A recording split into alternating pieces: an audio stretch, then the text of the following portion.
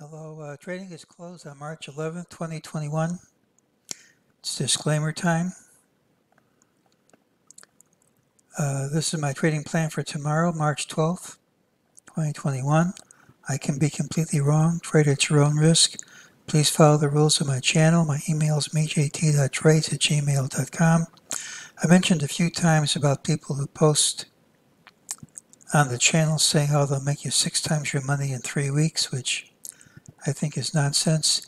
It appears that YouTube is finally blocking these individuals, and none too soon, if you ask me. We said that either we gapped up, hit a new high, or else this was a negative pattern, but I said gapping up wasn't impossible. So we got that. Here's what we said. These are my calls for the rest of the month. I have personal business the rest of the month.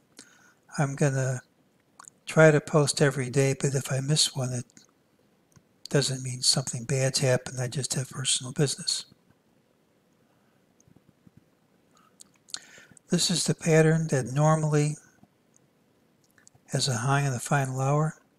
Failure is a straight line drop, and that is failure. Failure is normally followed by lower prices.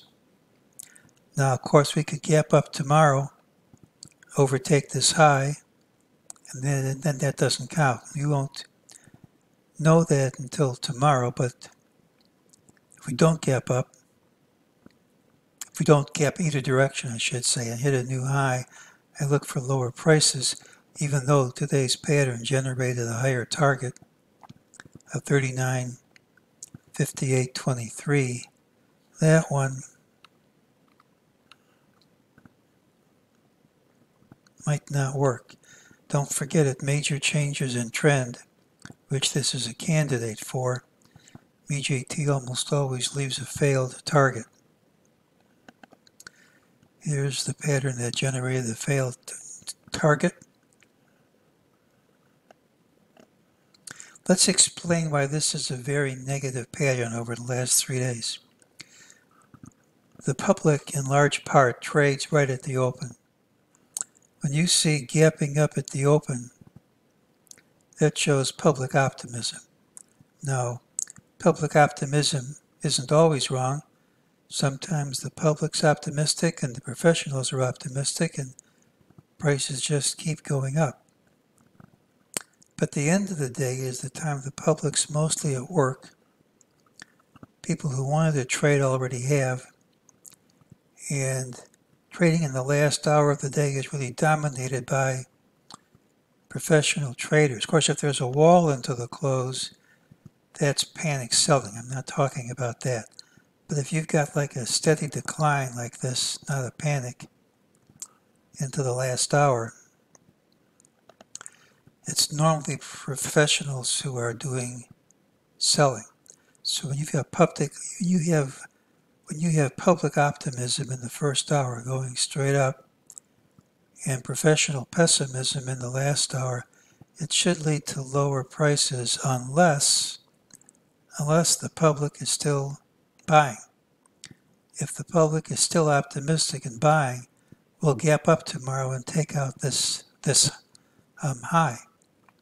But at some point, the public's going to be wrong and the professionals are going to be right.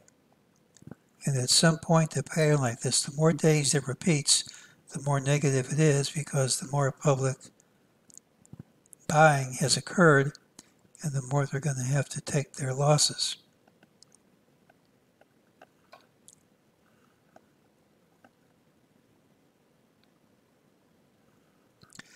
Now, here was the old high.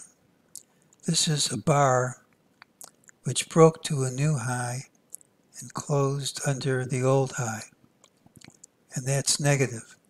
It's not negative enough to call a top, but if we trade under the true low of this bar today, which is yesterday's close, 38.9881, if we trade under it, that completes what's called a 2B top. It's a false move higher. It's immediately reversed.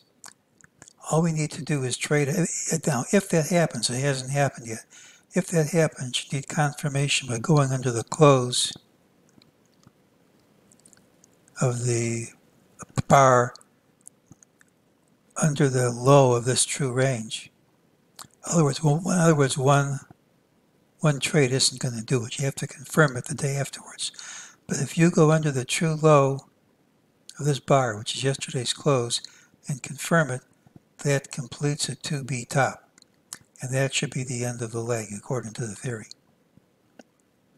Hasn't happened yet. Until it happens, we could still gap up and go higher.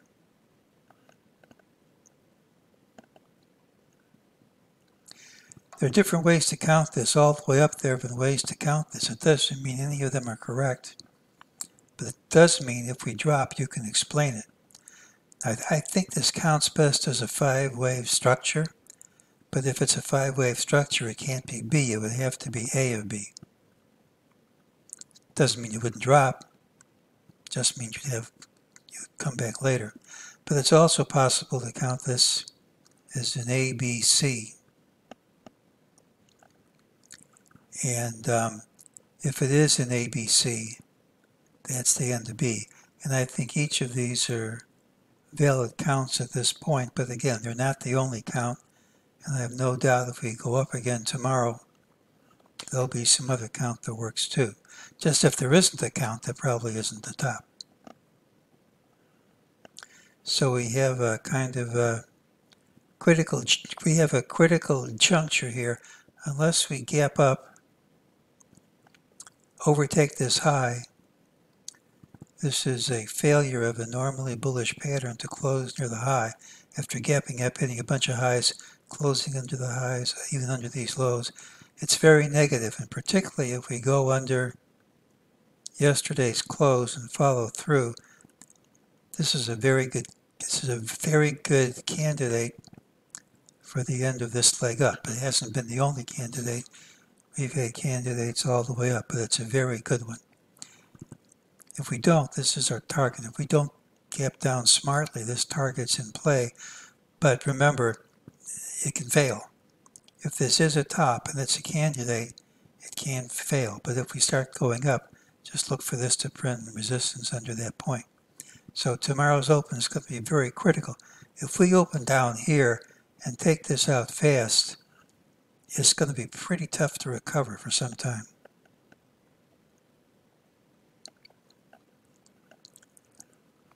Norm Winsky also has this as a change in trend based on astrology. I should tell you, I don't believe in astrology, but I do believe in results. And his results are about 80% accurate. And I do believe in cycles. And I think there are cycles in the market, and there are certainly cycles in astrology. So it's not totally unreasonable that somebody would find a relationship between astrological cycles and stock market cycles. Again, it doesn't mean you believe in astrology. It means you believe in cyclic activity. Okay, tomorrow's pattern has early low. I should have said we could gap up.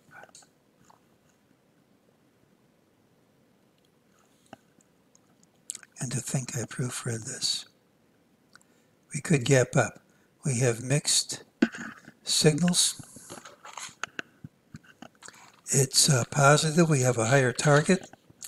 Unless we gap down smartly, it's favored to print. Just remember the MEJT almost always leaves a failed target at a major change in trend, so the risk of failure here has increased. It is negative. Today's normally bullish day failed. We had the straight line drop option.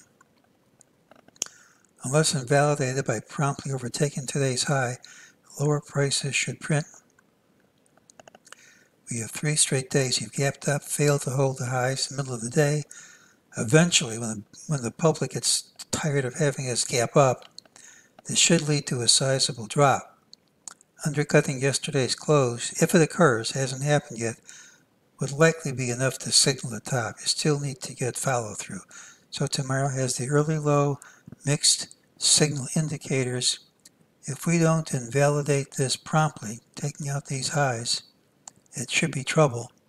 And if we go under yesterday's low and confirm it, it should be trouble in a big way. And that's today's call.